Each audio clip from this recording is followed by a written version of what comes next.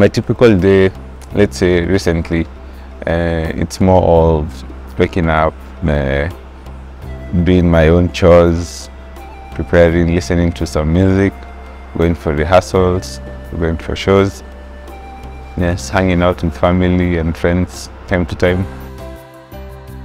My name is Philip Njihia Tudufa. I am a drummer. My first experience with drumming, I'd say, is more of a love at first sight. I started playing at church from watching other people play. My cousin and the drummer who was playing at church at that time.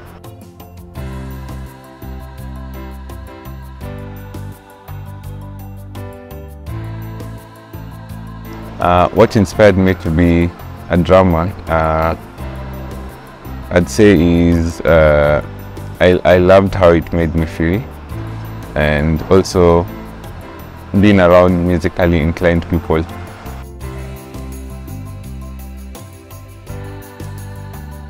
I guess people associate drums with noise, so they tend to think I'm an extroverted person, and yeah, I'd say I'm not a really loud person. So yeah, the people don't understand how I am a calm person, but when I'm playing drums, I play a bit loud or I hit a bit hard.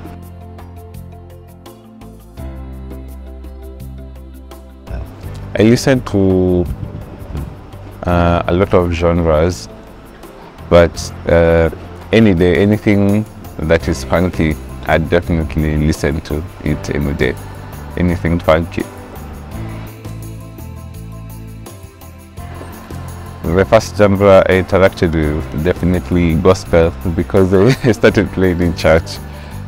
The gospel songs I first interacted with at church are feel a bit bluesy, like it's a mixture of blues, rock, and a bit of the funk, and also it's African tunes, African genres, yeah.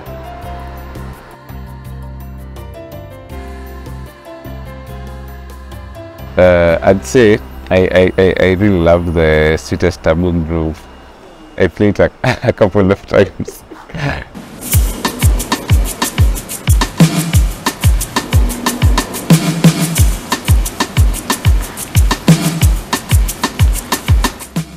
I love playing with Vic Far NE1 sticks. Yeah, I feel so comfortable playing with them.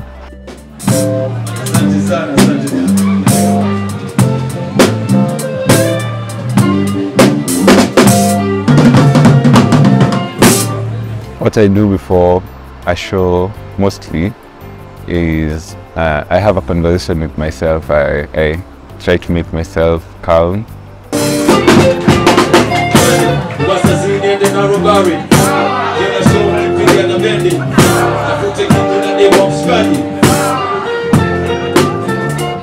When I get pressure during a performance, I mostly try to focus on the music and on the artist I'm performing with.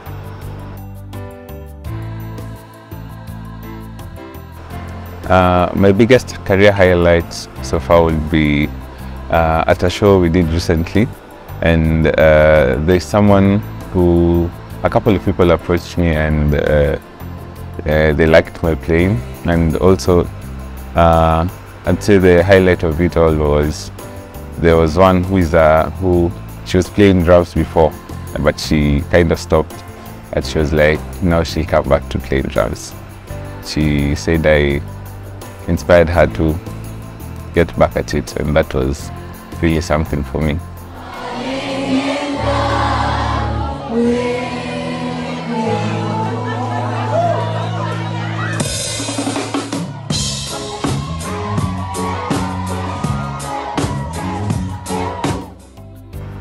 I look up to a couple of people, but to pinpoint one would be Stanley Randolph, like he's like an all-round person. Like when you think of groove, he has it. When you think of the chops, he has it. Like he's just like a whole package when he's on his spectacular drama. Events I'd love to play at, one will be the Safaricom Jazz, yeah, and Blankets and Wines, yeah. I'd say the most difficult thing about being a drummer is keeping time also outside the music, like going to rehearsals on time, listening to music on time, doing everything like on time. Now that is the difficult part. It requires discipline. Yeah. Some of the challenges I've experienced is, like, let's say I have a couple of shows like back to back, juggling the rehearsals. Like sometimes some of them are like slotted on the same time period, or they are just so close to each other. Let's say I have one today, I have one tomorrow, like a show. Probably I've come home late today, like I get home at 1:30 a.m. or 2 a.m. The next morning I have to be up early probably for another rehearsal or something. I think that's actually sometimes a hard part.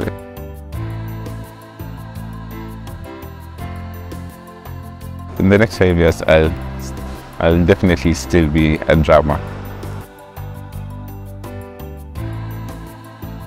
My advice to aspiring drummers would be, based on what I've experienced, I'd say, like, take your time to know what you want, know what you love doing, and yeah, just take time, put in time to build in your craft, and it will definitely pay you back. Yeah, it's also never too late to like pick up your dreams or your aspirations. Yeah, it's never too late to pick up the advance.